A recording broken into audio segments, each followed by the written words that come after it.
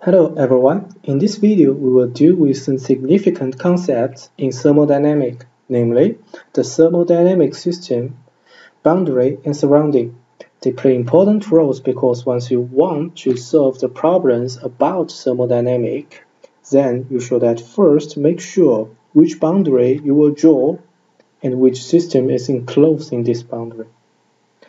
And choosing an appropriate system, we can analyze problems more effectively. Okay, so now, what is system, what is boundary, and how is surrounding defined? So let's talk about system at first. Sorry. Pen and black, white. System. And we define system as a quantity of matter.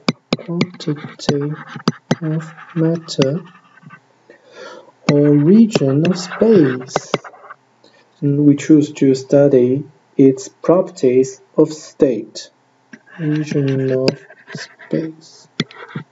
And outside the system, we call it surrounding.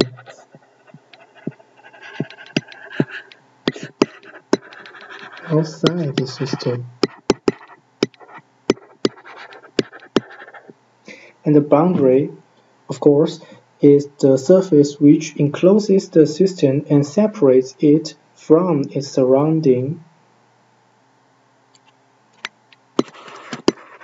So, boundary is the surface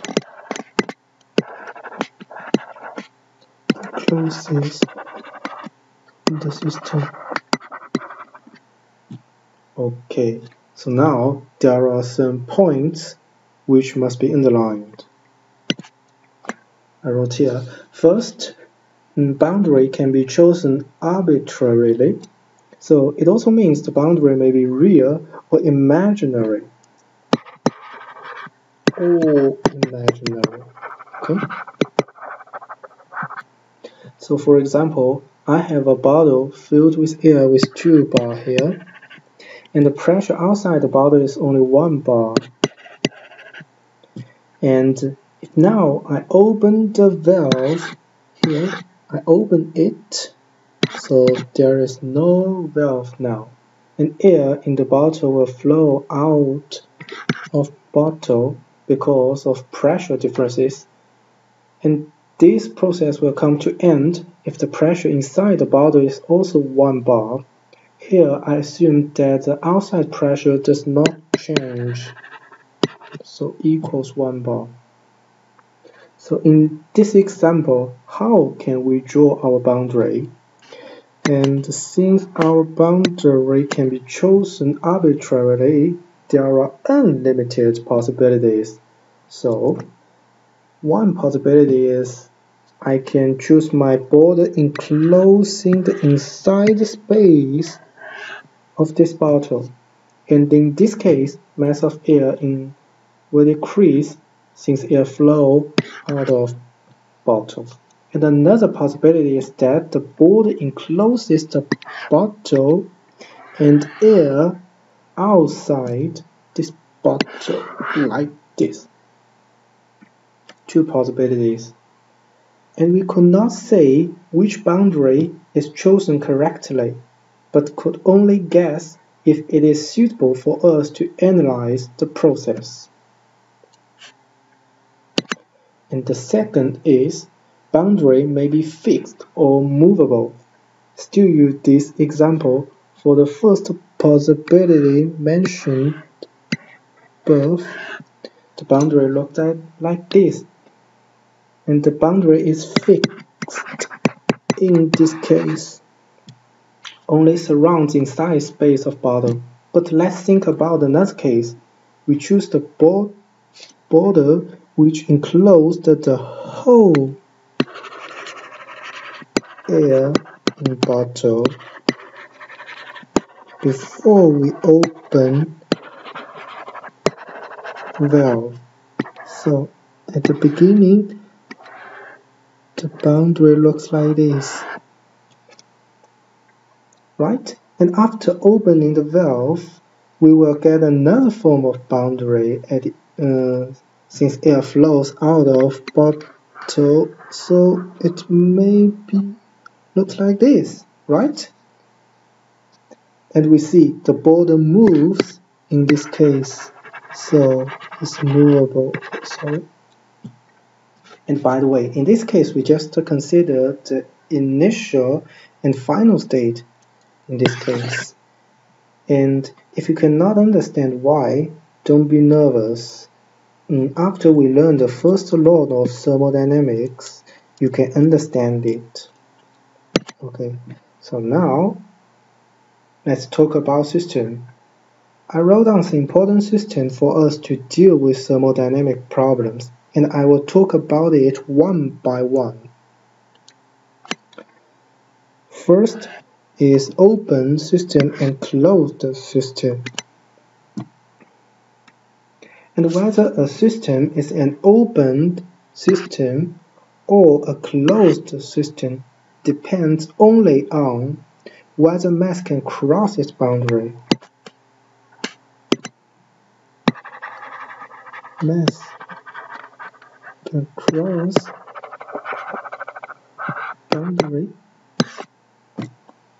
So, if there is no mass flow into or out of our system, it is called closed system. For example, I have a ball here and draw the boundary which encloses the whole air inside this ball. And this system is called the closed system because there is no mass change. So here is closed system. And otherwise, it is considered to be an open system. Look like this. Look like this. The air flows out of bottle. Therefore, mass inside this boundary will decrease. And pay attention, for both closed and open systems, energies are allowed cross the boundary. And here energies include heat and work. Okay, next, adiabatic system. And we consider a system as an adiabatic system if the system is thermally insulated from its surrounding. Pay attention here, thermally. That means there is no heat exchange. But mass exchange and work exchange are allowed. And work exchange allowed. Okay. And next, if neither mass nor energy crosses the boundary, we define the system as an isolated system. So here, no mass and no energy cross the boundary.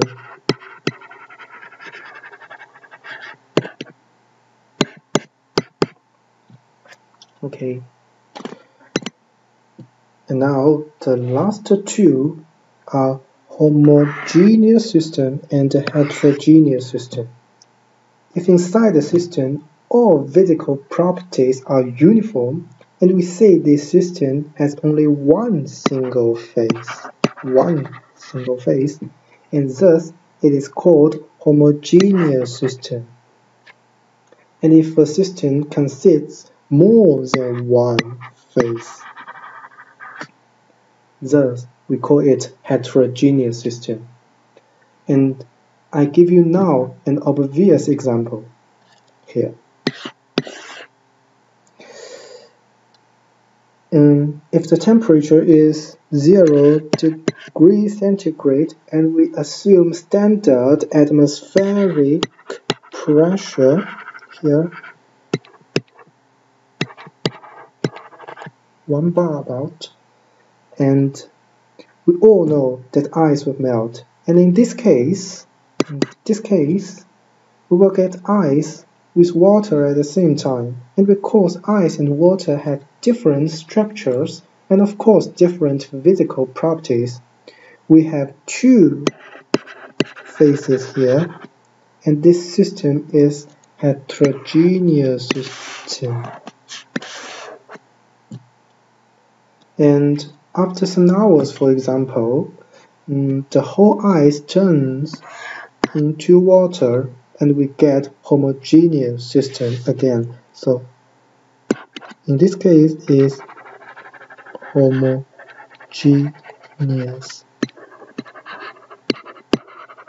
system.